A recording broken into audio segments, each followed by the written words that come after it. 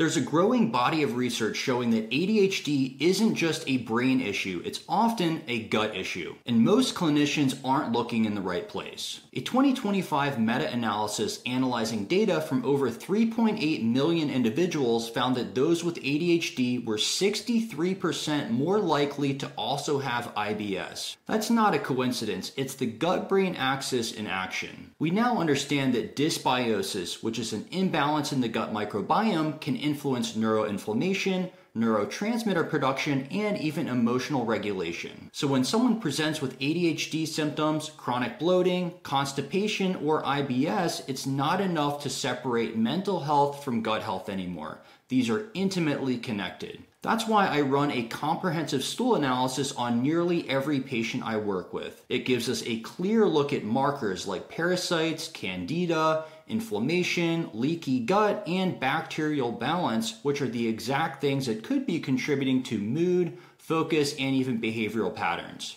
If you're only treating the brain without investigating the gut, you could be missing half the picture. Have you ever had your gut tested? Comment below and let me know.